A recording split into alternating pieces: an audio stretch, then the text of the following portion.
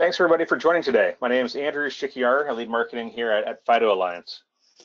Amongst FIDO's most critical programs is our certification offering. I like to say that specifications without certification is like one hand clapping.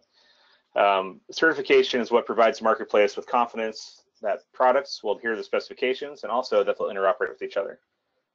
This certification, this interoperability, is really what underpins the FIDO ecosystem today, and has also facilitated development of hundreds of FIDO certified solutions. We've recently expanded upon our traditional functional testing to include two new initiatives, which you'll hear about shortly. One for certified authenticator levels, and another, which we announced last week, being a biometric certification testing regimen. All in all, now's a great time for your company to either take part in FIDO certification programs or to specify FIDO certified offerings for your implementations. As you'll see in our agenda, we'll cover all these topics on today's webinar as presented by our guest speakers. So we'll go through the overall value of the program, talk about the Authenticator Certification Program, the new biometric program, which also has some interdependencies with the Authenticator certification levels. And then last but not least, talk about how you get started with certification, then answer any questions and answer at the end. So we're joined by some expert speakers today who represent some of FIDO's largest contributors to our certification efforts, including Brett McDowell, our Executive Director, David Rivera from Lenovo, who also chairs our certification working group, Dr. Stephanie Shuckers from Clarkson University, who's led our biometric certification efforts, and Dr. Hay Rayward, my colleague, who's a certification director here at FIDO Alliance. Before we get started, just a few housekeeping items. First, yes, this will be recorded, and the slides and replay will be shared with you afterwards. Secondly, feel free to ask short questions through the GoToWebinar client. So as you've logged in, you'll see a dialog box with a little caret next to it for questions. You can ask questions there. We'll try to answer them midstream if possible, and otherwise we'll take them in Q&A at the end. Note that all attendees are in listen-only mode, and we will basically narrate your questions at the end if selected. We'll do our very best to answer all the questions. If we don't get through all of them, we'll follow up with you as best possible. Last but not least, there's a survey at the end of the webinar. Please take a few moments to fill this out. Your feedback is really instructive for how we shape this program moving forward, so we greatly appreciate you taking just a couple minutes to complete that survey. So with that, I'm now very pleased to start things off with Brett McDowell, FIDO's Executive Director. Brett. Thank you, Andrew, and thank you all for attending today's webinar, and those of you who are hearing the recording after the fact. I wanted to just do a brief highlight of the program and then turn it over to our experts to take you through the details of the program. So basically, I want to cover why we have a certification program in the first place. So we are a trade association. Our mission is to supplant the world's dependency on passwords, introducing simpler, stronger cryptographic authentication standards so that someday every device that connects to the internet will have this capability, and every application will take advantage of that capability. So obviously interoperability is critical, and we want to test for that, but also not at the expense of conformance.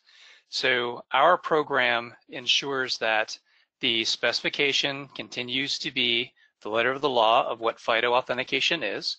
So the conformance test cases are written and the test suites are provided for people to self-assess their conformance. And then that plus interoperability ensures that our implementations will work in the real world, and that everything that is called FIDO really is FIDO. So there's a trademark protection program that goes along with certification, and that's to protect the integrity of this new ecosystem. In addition, over the period of the past few years, as the FIDO ecosystem has matured, we have closed other gaps in sort of the trust of the FIDO ecosystem. So for example, when we started the program, we were only looking for conformance and interoperability. Now, all the client-side authenticators, right, everything that happens client-side, that device that's in the possession of the user, whether that's a standalone authenticator or an embedded authenticator or a software authenticator running on a device. All of those devices have a job of protecting the FIDO credential. So FIDO, again, we're supplanting the shared secrets model for authentication credentials. We use asymmetric public key cryptography. So the real secret in the FIDO ecosystem is the private key generated by your device, by your authenticator. And so we want to measure how well authenticators are protecting that private key from attacks. And so you're going to learn today more about the levels that we have, pretty granular system to address all the use cases that our members have raised. And we've added that security testing of the authenticator's ability to protect their private key. And we also then expanded that to include other user verification data. So not only do we have this strong proof of possession of a private key authentication system, we're also have the capability to test not only for presence, but to validate that it's the same user that's present. So we have user verification capabilities on many of the authenticators. Sometimes that's a biometric, sometimes that's a PIN number or even a local password. What's important is that is always local and on device. So the data associated with user verification is also in scope for what we test the authenticator's ability to protect from remote attack. And then you'll find out that even at the highest levels of authentication assurance, we're looking for defenses against physical attack. So we have a full range of whatever the use cases are, whether it's, kind of popular website traffic to regulated financial services, healthcare, to top secret government use cases. We really have the security spectrum covered in the different security levels of authenticator certification. And then I did already mention biometrics. So over time, we heard that it was important that we start to help the relying parties, those businesses that are rolling out services that will rely upon the effectiveness of these FIDO authenticators, to add the ability to kind of vet how well does that biometric perform. Entropy on a PIN number and password is well understood, but we discovered together as an alliance that there really wasn't a fit for purpose certification program covering biometric performance, just the performance of the biometric component itself. And so that's what we're also now introducing. And that's the kind of the big news that you might have seen recently announced, and that we're happy to have this webinar to add more detail to that announcement.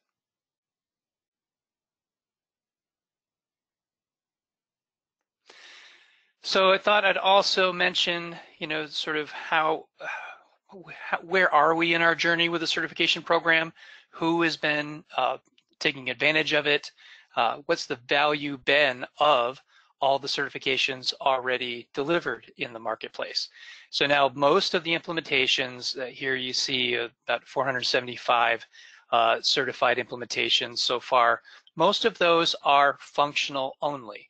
They're the conformance and interoperability. So when you see FIDO, it's going to work with the other side of that protocol handshake, also with a FIDO logo on it. So now that we've added security, we're starting to see a bigger percentage of the certified implementations on the client side, taking advantage of the security testing, and of course biometrics is brand new. But these are some of the companies, just to give you a sense of the quality and breadth of solutions and products, both on the client side and the server side. So you have some leading OEMs from both the mobile phone and PC market that have certified products in market, and they have had certified products for some time. We have the dedicated portable authenticator marketplace. That's probably the best known because people actually go searching for these products by using keywords like FIDO Certified, FIDO U2F, FIDO2. So the security keys here, and of course the solutions. This is one thing I wanted to mention here for all of the relying parties that are learning about the program. when you go to our website and you start looking for, you know, kind of down sample what's available in the market to the vendors that you want to work with, you want to send your RFP to. You want to just look at the server certified solutions because that's what you're going to need to FIDO enable your infrastructure on the cloud side. So you can just kind of, we have a searchable database tool. So look for the servers, and that's going to give you the subset of so it's going to go from hundreds down to roughly a dozen that you want to look at. And here are some of the leading brands in the space.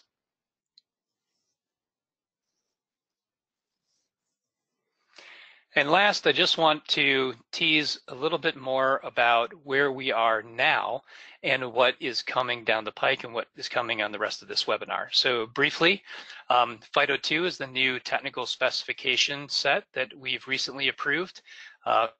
That's a partnership. We produce the client to authenticator protocol at the FIDO Alliance, but we submitted our work on the JavaScript API for the web browsers over to W3C. Which is the ideal place for formal standardization of web browser APIs. And they have also moved the FIDO2, which is known as WebAuthn, the browser component of FIDO2, to recommendation. So we have the standards that are now out there, fit for commercial use at the implementer's draft stage of standardization. And we just last month had our very first formal certification event, and looking forward to announcing the very first set of FIDO2 certified products and infrastructure solutions in the coming weeks. We've also rolled out new security authenticator assessments at the highest levels. So our program runs all the way up to what we call 3+. So now, for the very first time, we've introduced the ability for authenticators to certify themselves at the very highest level of authenticator assurance, you know, with defenses against attacks on those private keys, you know, even when the attacker has physical possession of the user's device. And of course, the biometrics program, which covers not only false accept rate, but we want to make sure that these biometrics perform in the real world. So it also covers the false reject rate. And most importantly, and probably the greatest value to relying parties as well as biometric vendors, is the introduction of formal presentation attack detection, looking for spoof attacks, and helping the marketplace get better at detecting and defending against those spoof attacks.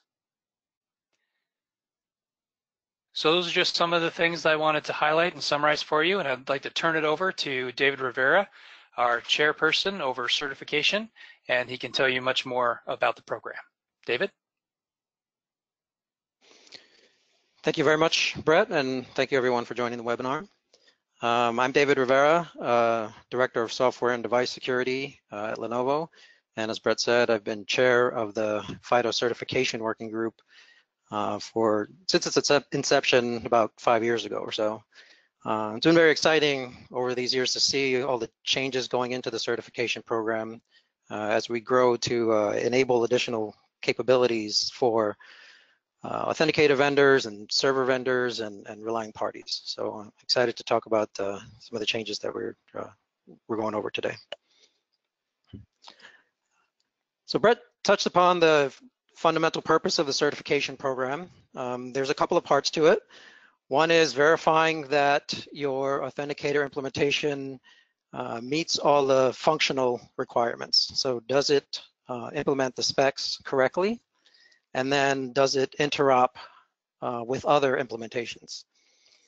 In addition to that, we have the security certification as well, which Brett touched upon. We'll go into a little bit more detail here, which provides more information about your authenticator that can be useful to users and relying parties.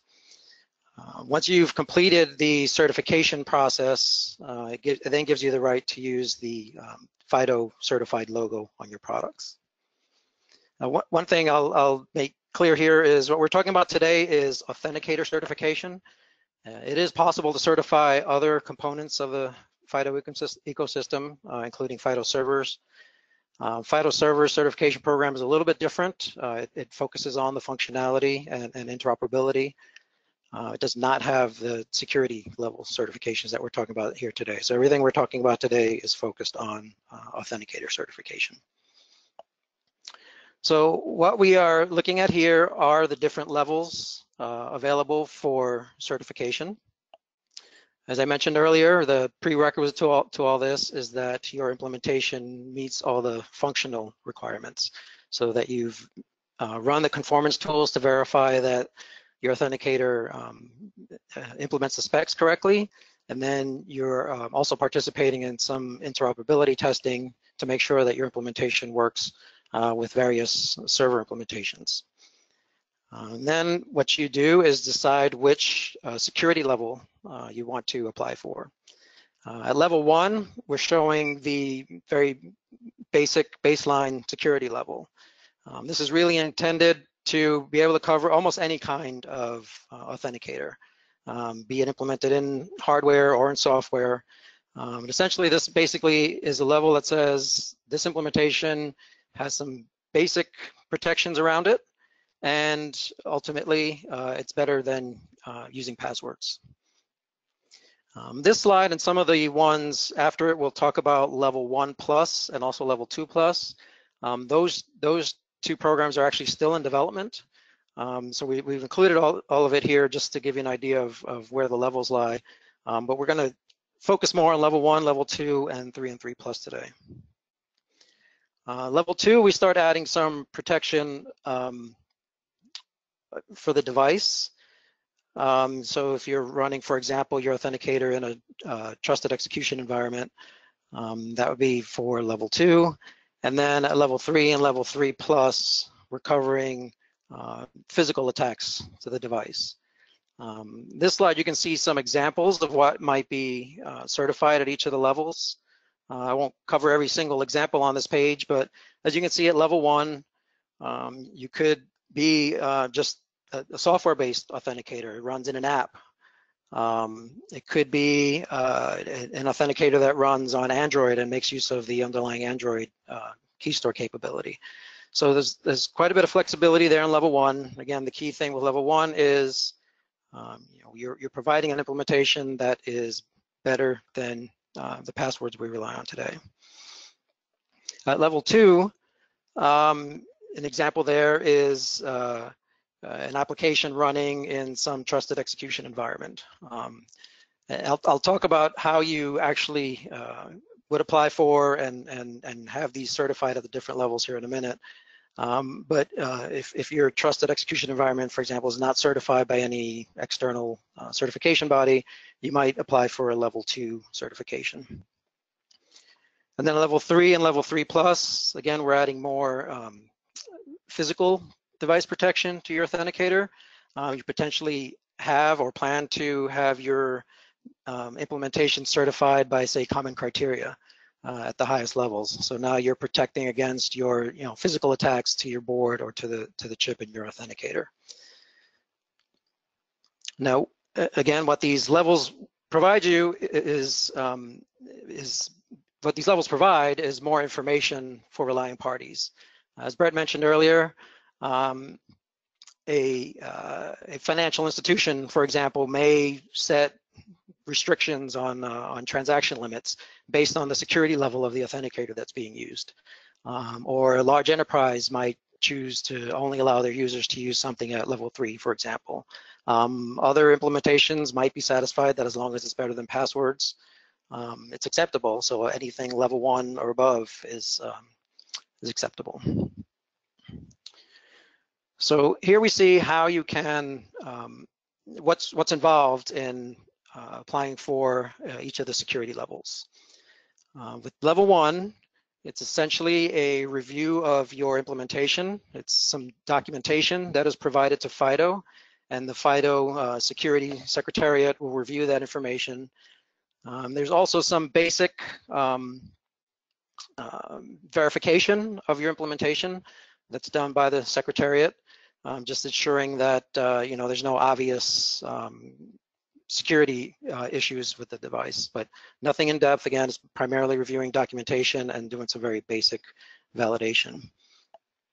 Once you get to level 2, all of the security certifications do require that you as the vendor work with an external testing lab.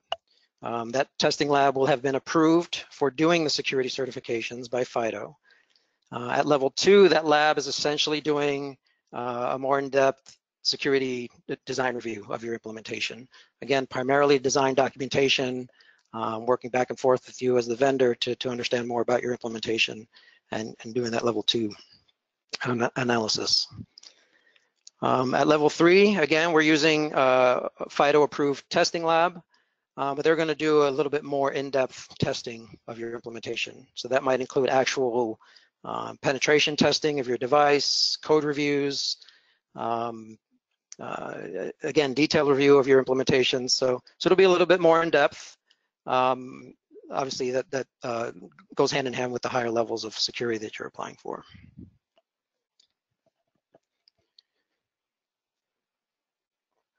So at level 3 and 3+, we are introducing the certification companion program. And the basic idea here is if your authenticator has already achieved certification or you're planning to go to certification for some other external certification, for example, common criteria, this allows you to achieve your FIDO security certification a little bit easier. So you can map the requirements for what you're doing with common criteria to the FIDO requirements. So when you submit for FIDO level 3, 3+ certification, it's much simpler because you've already essentially done most of the validation that's needed for common criteria. There may be just some deltas that have to be validated for FIDO specific requirements. So it's basically a simpler way for authenticators that may have already achieved common criteria or the ISO 15408 certification to achieve FIDO level 3 or 3+ certification.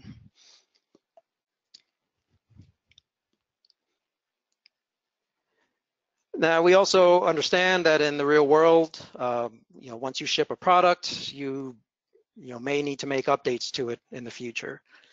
There are a couple of different programs that are available to support that. One is Delta certification. So if you do need to update your product for fixes, new versions, addressing some published security vulnerabilities, any sort of change to your authenticator that doesn't fundamentally change the behavior or the security characteristics of that authenticator can go through this Delta certification program. So it's a much simpler way to have your changes certified than having to go through the full certification again. You basically just document the changes. The FIDO Security Secretariat can determine what the impact of those changes are to the security of your authenticator, and then you can either get a simpler Delta certification, which may not require you to go back to the lab, or if it's a more extensive change, it may require a retest with the lab. And the other option we have is derivative certification. This is essentially certification for new versions of your authenticator that have not had any changes, right? So perhaps year to year, you release a new phone model, for example, but your authenticator that you're using within that phone is exactly the same. There's been no changes to it, but it's a new model of a phone or USB authenticator.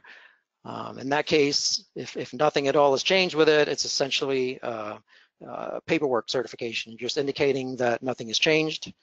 You file the paperwork with the FIDO Alliance, and that new product can get derivative certification. So there'll be a little bit more information about the overall process and what you need to do for certification a little bit later. So this was just covering essentially the new the security levels, what they mean, and introducing some of the new security levels. And with that, I will turn it over to Dr. Stephanie Schuckers. Hi. Happy to be today. I am leading the biometrics group that developed the biometric certification program, which I'm going to describe in the next slide. Thanks for having me. So the biometric certification program is designed such that a biometric component can be tested. So this is typically something that would happen prior to integration into a FIDO authenticator, which, as was described at the beginning, a FIDO authenticator could be software, it could be a mobile device, it could be a laptop, it could be a USB key, etc. So the reason why we are focusing on the component rather than when it's fully integrated is that it gives time to do the biometric testing. As I'll describe the requirements in the next slide, you'll see that it will take some time. It's not that we couldn't assess it while it's integrated into Authenticator. We certainly can, and the program's open to that. It's just we thought that made more sense. So you'll see more as we go over the next slides.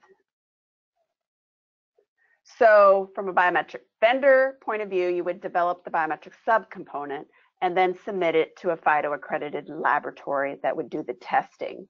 And I will describe the requirements for that testing in further slides. But I want to point out here that since it's at a component prior to being integrated into a mobile device or some other form, we also ask the vendors to provide an allowed integration testing document. This document describes the different changes that might result from the integration process. And therefore, it would allow a conversation between the vendor and the laboratory to test multiple possibilities of the biometric subcomponent, such that we cover the range of the possibilities once it's integrated. Then this allowed integration testing document goes along with the biometric component certification. And if the integration stays within that range, then it would be considered certified. If the integration goes outside that range, obviously you would need to recertify. Next slide. So that allowed integration document describes the possible changes in software and hardware, and actually may require the vendor to give multiple versions to be tested that cover that range. And so as long as that range is covered in the testing, then all possible different integrations would be certified. Once the component, the biometric component is certified, the rest of the process is just like it's been described before. There's a functional certification, and then there's a security evaluation, which would go to a FIDO accredited security lab, which could be the same lab as with the biometric, or maybe a different lab. And then as part of that, there's a self-attestation stage, which includes some self-attestations associated with biometrics, which we'll talk about in a minute. And then they get a FIDO Authenticator certificate, as well as able to use the FIDO certified logo. So if a biometric is certified, it could be used at any of the levels, 1 through 3+. However, it's only required for levels 3 and higher, and once L2+ is created, it will also be required for L2+. But it's optional for levels 1 and 2. So that information would be included in the metadata to show that it has this optional certification. So how do we evaluate the biometric system? As was described earlier, we're using the false accept rate. That's the probability two different people match when they shouldn't. We think of this as a security measure, as well as the false reject rate. So the probability you're rejected when you shouldn't be. This is more of a convenience measure. We also measure the imposter attack presentation match rate.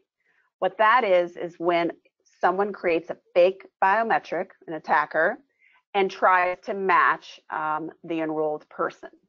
They're attacking the biometric at the time of presentation of the biometric. That's where that presentation comes from. So the requirements are that the false accept rate should be less than 1 in 10,000 at an 80% confidence level, and the false reject rate should be 3 in 100. So how do we assess that? When the vendor submits the system to the laboratory will perform live subject testing. So they'll bring actual people, many people, into the laboratory and do a combination of both online and offline testing to assess the biometric, to assess the false accept rate and the false reject rate. That assessment is based on standards, ISO standards 19795. In addition, the laboratory will create fake biometrics or presentation attacks and present those to the submitted system. And then the metric I presented in the last slide will be assessed. And so we will look at that imposter attack presentation match rate for each type of attack that's presented to the system and ensure it meets our requirements. In addition to the live subject testing, we allow the vendor to self-attest at lower false accept rates. The reason why we don't test for those lower false accept rates is because of cost and time it would take to bring those subjects through to achieve those levels. However, the vendor may have test data that supports those lower levels, and the biometric accredited laboratory will check the test data as well as compare it to the live subject testing. And if they support each other, then they would be allowed to self-attest at lower false accept rates. Of course, the false accept rate needs to be at an associated false reject rate, which needs to be less than 3%. And now I'll introduce Dr. Ray Hayward, who will talk about getting started with your certification. Thank you, Stephanie, and thank you everyone for joining us today. So I will go through the processes for getting certified through each of the different programs that have been discussed today. And to start, I want to share with you the different roles that are responsible for the success of both of these programs. First, we have our working groups. We have our security requirements working group, and those individuals are responsible to define the requirements for the Authenticator certification program and act as our FIDO security experts. The other working group is our certification working group. This group is responsible for the implementation and management of the FIDO certification programs. And it also contains the subgroup of biometrics, which Stephanie is the chair for that group, and that defines the requirements for the authenticators or for the biometric program, and they act as the biometric experts. We also have what we call our secretariats. We have a certification secretariat that is responsible for the implementation, operation, and management of all the certification programs.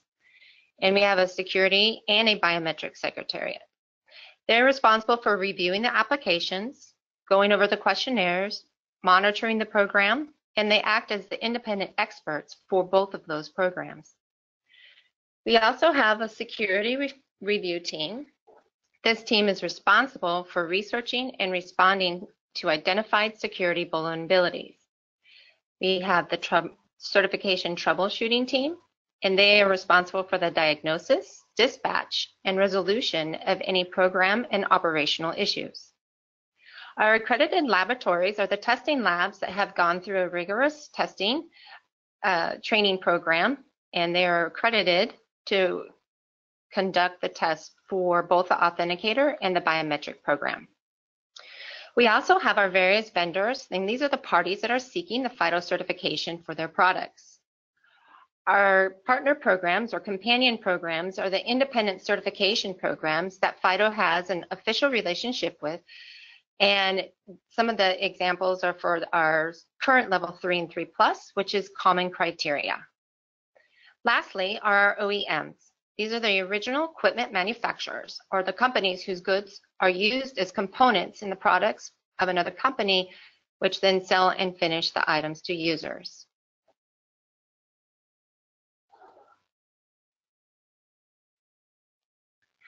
Both authenticator and biometric certification programs have similar processes, but the starting point for each is very different, so we'll address them separately. Since functional testing is a prerequisite to authenticator certification, that is the starting point for this process. When a vendor is ready, the first step is to register for access to the self-conformance test tools. You can do this by submitting your request through the following link that's provided in the slide deck. All UAF authenticators will also need to register for a vendor ID, and they will be required to conduct automated and manual testing. We recommend that you complete and pass our conformance testing at least 2 weeks prior to attending an interop event. This will help ensure success during the actual event. Additionally, a vendor can elect to participate in pre-testing to increase their successfulness in the interoperability event. The last step outside of attending the interop event is to register for the event by following the registration links. Our goal is for each event to have the registration up at least 60 days prior to the event date. With that being said, the next functional interop event will be in South Korea from the 12th to the 15th of November of this year, and we'll be opening registration soon.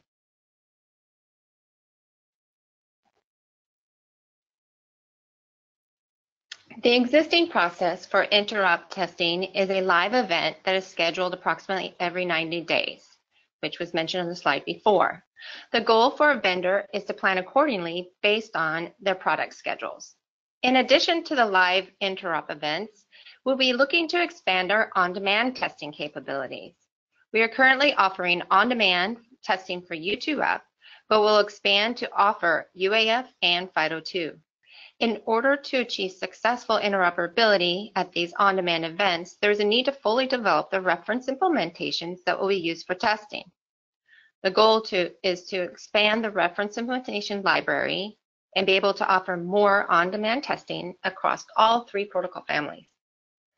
Under this program, there will be a calendar with dates to select from and follow the required processes based on the protocol family that you are certifying against. This might include virtual testing, ship testing, or in-person testing. We look forward to expanding our on-demand interoperability testing as a matter of convenience for our vendors.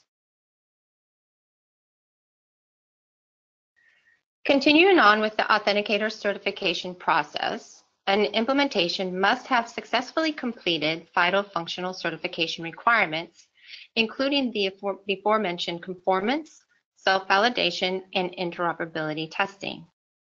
This must be completed before applying for the authenticator certification and selecting a security level of your choice as described by David earlier. The level selected will determine the evaluation process, whether internally with the FIDO Security Secretariat or with an externally accredited FIDO lab.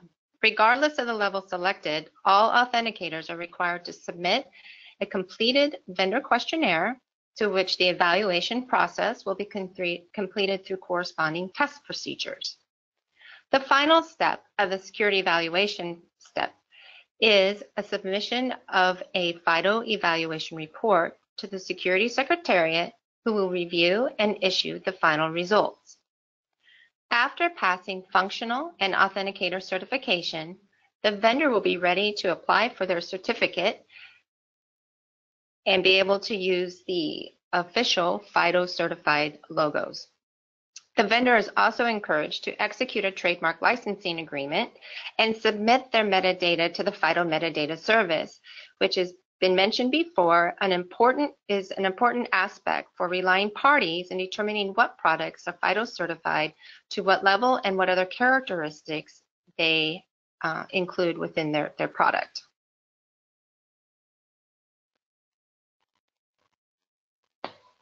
Now we can turn our focus on how to certify a biometric component. The initial process is basically the same as the authenticator certification program. The first step is to request an account and apply for certification. Once the application is approved, the vendor will need to select and negotiate with an accredited biometric lab for the evaluation portion of the testing.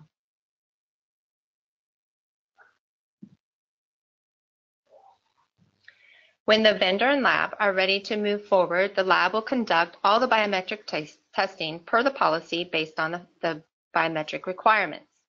When the lab is complete with the testing, the lab will produce what we call our FIDO Biometric Evaluation Report and submit to the Biometric Secretariat. This individual will review and issue the evaluation results. Upon passing the lab evaluation, the biometric vendor can request certification to be processed and issued. At this stage, it is possible for the biometric component to be integrated into an authenticator per the integration document requirements mentioned earlier, and then continue through the authenticator certification process. This was a basic overview of how to get certified with FIDO, either through the authenticator certification or biometric component. Thank you, and I will hand it back over to Andrew.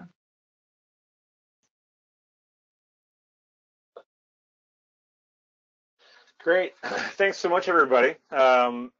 So as mentioned at the beginning of the session, now we're going to turn to Q&A. Before we get into Q&A, I do want to remind everybody that, yes, we will be sending a link to the replay along with a link to the slides following the webinar, probably the next 24 to 48 hours. So with that, let's go ahead and jump into Q&A. What I'd ask is that you ask your questions, type your questions in the software client, the GoToWebinar software client, and we'll get to them as quickly as we can. We tend to get more questions than we can answer, so if we don't get to your question, please feel free to send an email to info@fidoalliance.org, and we'll get back to you. Otherwise, we'll try to answer them directly as well. So the first question we have here, I'm going to send to Stephanie. With respect to real-world operation of FRR for biometrics, would there be any specification for testing conditions? So do we control for noise conditions and things like that? Hi, this is Stephanie. So we do not assess varying conditions. The reason we have developed the biometric certification program is to really focus on the security parameters. So even though we do measure the false reject rate, we are not focusing on that. And obviously the false reject rate can be impacted by things like a noisy environment, light pollution, dirty hands, et cetera, et cetera. And so because those are more on the user experience side, that's not what we're focusing on for this test. And part of the reasoning is we presume that you want your customers to be satisfied with your experience in the biometric. And so the vendor is motivated to achieve that in and of itself. And Stephanie, this is Brett. If I could just add, one of the things to keep in mind with this program is not only is it the first of its kind for this portion of the marketplace, but we have every intention of iterating this program. So remember, the developers of this program are the companies in the marketplace. It's the relying parties who are putting trust and faith into these authenticators, as well as the developers, the vendors, the supply side of the marketplace. So we're going to learn and evolve and iterate relatively quickly.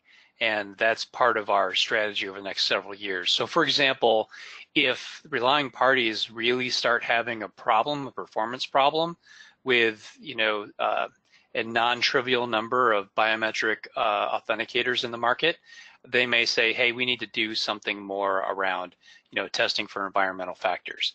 So I just want to give a character of, how we're governing this program and tweaking it over time. That's a great point, Brett. Thank you. Sticking with Stephanie, a question about confidence level. So can you explain what you mean by 80% confidence level? Yes, we use the ISO standard document 19795 in terms of the statistical analysis of the results that we achieve. Because the laboratory does live subject testing, they have data, the raw data, which they can do statistical tests on.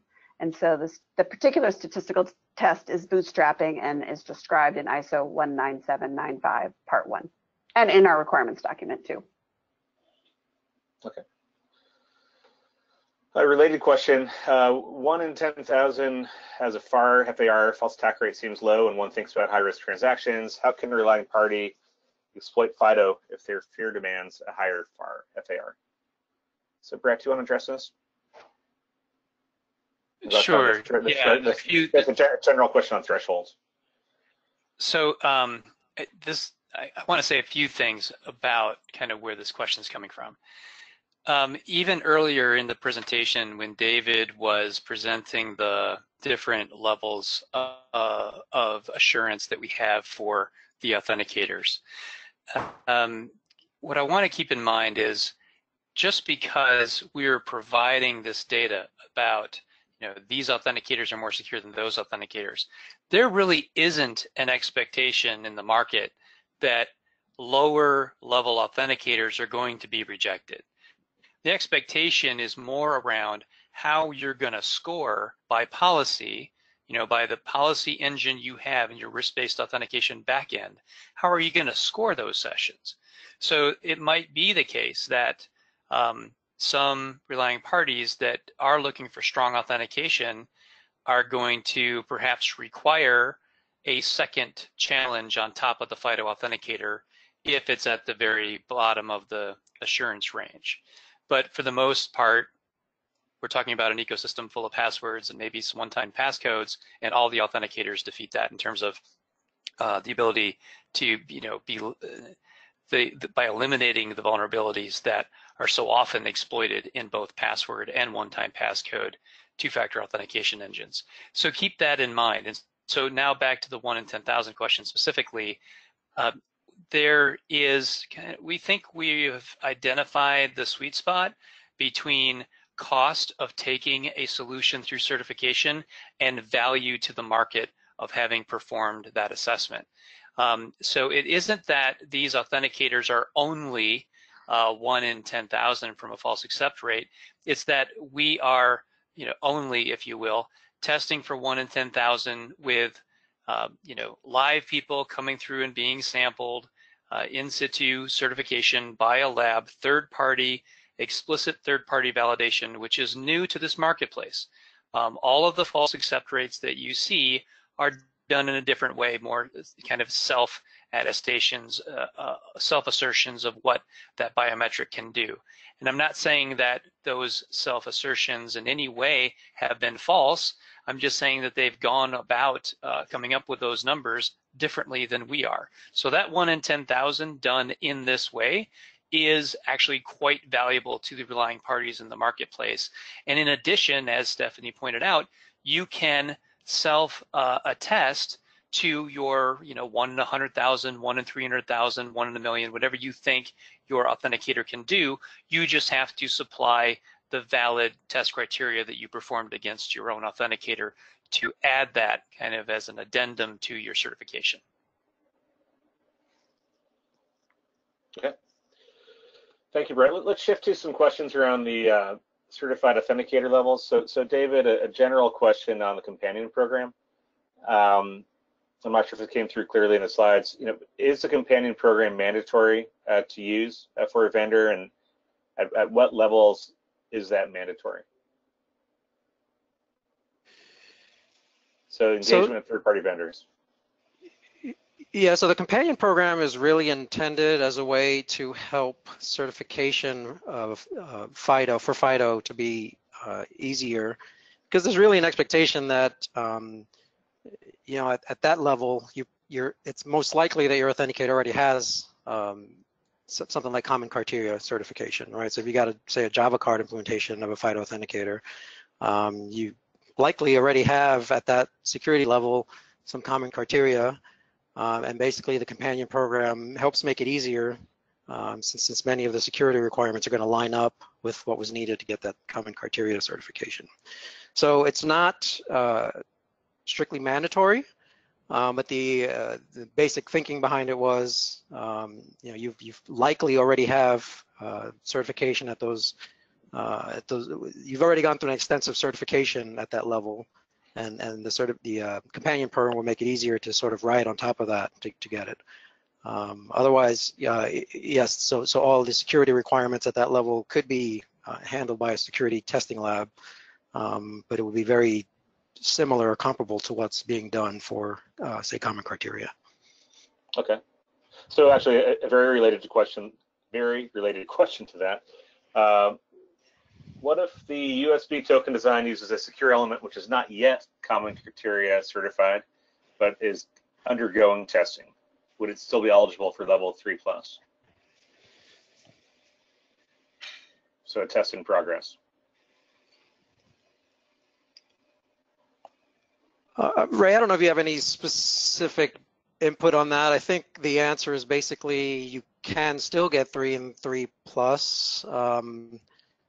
I think, again, it would be easier to do once you've achieved common criteria, or depending on the lab you're using, to actually do it in parallel, to have that same testing lab also certify for FIDO 3, FIDO level 3. Yes, David. So the requirement would that it would need to have the common criteria certified as part of the base for that, in order to achieve the level 3 plus certification. So if you're currently looking to seek level 3+, you can do them in parallel.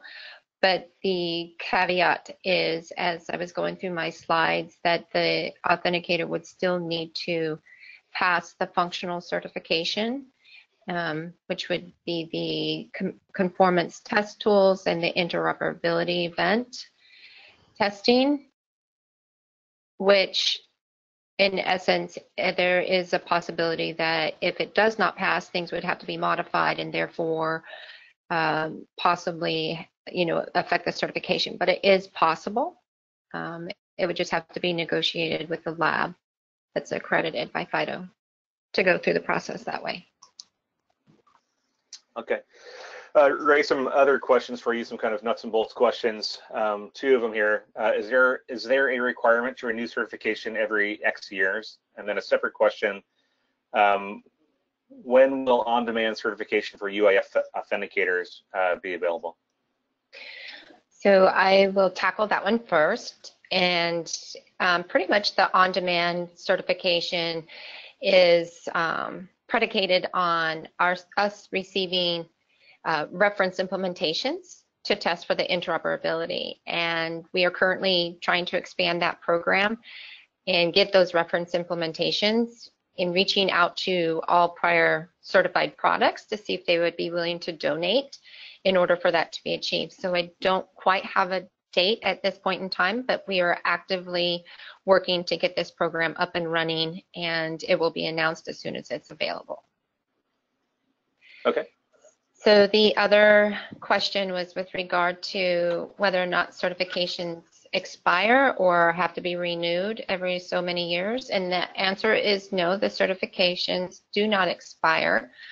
But there also is a caveat with that, especially as we are introducing authenticator levels, in that every authenticator starting in November that goes through the certification process will be required to select a level that is available in the process. And there's the potential, and it's all outlined within our authenticator certification policy document, that if a vulnerability is identified or there are other potential issues that can occur as the program matures, where the authenticator could actually come out of scope, and a notification would be sent to that vendor, and there's an entire process on how to go through what I would say like a Delta certification in order to make sure that if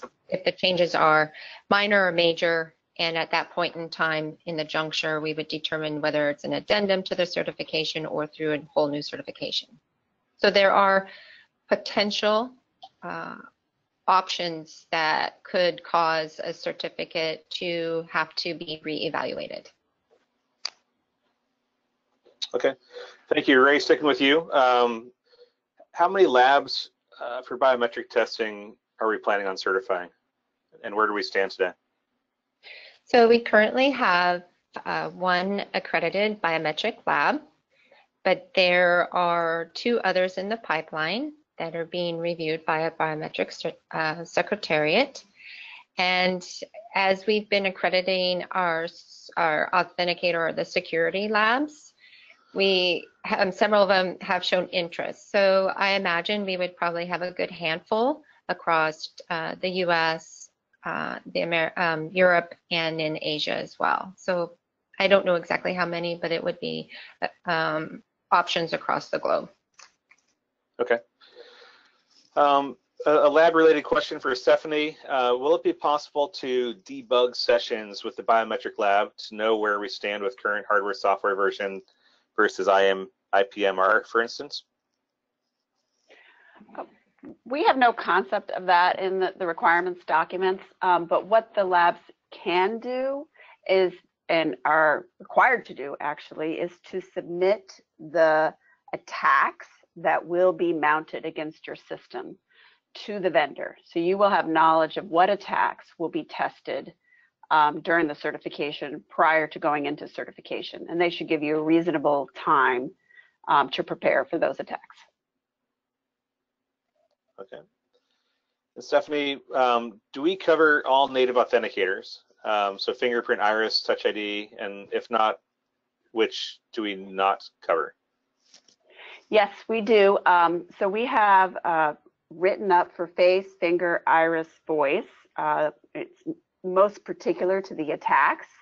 Obviously, assessing false accept rate and false reject rate is general to any type of biometric, but we also leave it open if a novel biometric modality is to be certified, that the testing regime is open to it, and there's some procedures to determine the attacks for that novel modality.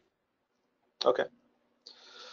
So, Brett, coming back to you on that thread we had before on how the relying parties can look at layering security solutions based on these scores. What are some solutions a relying party with a serious risk aversion might use based on these certifications? Sure. So I'll give you please don't take this as advice. FIDO Alliance has not produced a best practices paper on this, at least not yet. We might. But I'll give an illustration. So if you are a US government agency, then you may be required to comply with a particular authenticator assurance level under NIST Special Publication 800-63-3. Let's say that you are obligated to meet level 2, multi-factor authentication. Actually, it's easier if you say 3. So you're required to meet level 3 of that framework. Therefore, you might conclude that a given FIDO authenticator that isn't certified, so we haven't necessarily done these explicit mappings.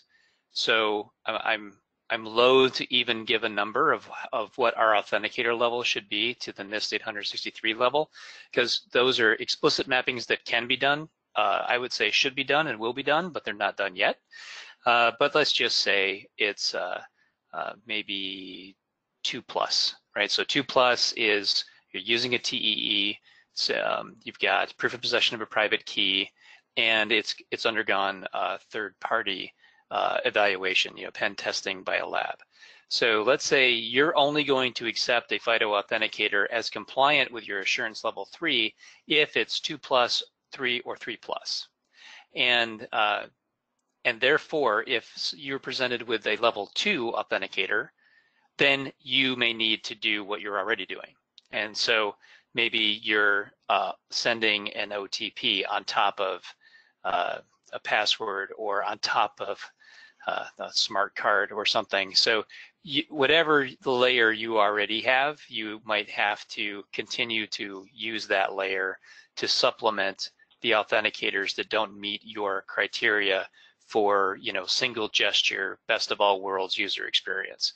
I think that sort of illustrates the point of building in using the FIDO metadata service, which has the certification status of authenticators in it, to feed your risk-based authentication engine, and take appropriate decisions in terms of when to do step-up authentication and when not to. Okay, great. We have one last question. We're a little bit over. I just want to answer this last question. So Ray, if a device has multiple functions, we update the firmware with changes to other functions of the device, and there's no changes to the FIDO part, does one still need to do Delta certification testing? So the typical answer I would say here is if there's no changes to the FIDO functionality, then that would be no. But we do actually have a process in place, and it's called the FIDO Impact Analysis Report, where the vendor themselves will do an assessment on their product and identify what those changes are. It'll be submitted to the Security Secretariat. It will be reviewed, and then a path would be determined, whether it's a, for the Delta. So it could be a minor, if it's a minor change, or if it's no change, then it could be considered just a derivative. If it's a minor change, then it would be an addendum to the certification. And if it's a major change, then it would be a full recertification. Okay, very good. So that's all we have time for today. We're over time. If there's any, there were a couple added questions we'll respond to as we can offline, or if any of you have other questions, please send an email to help@fidoalliance.org.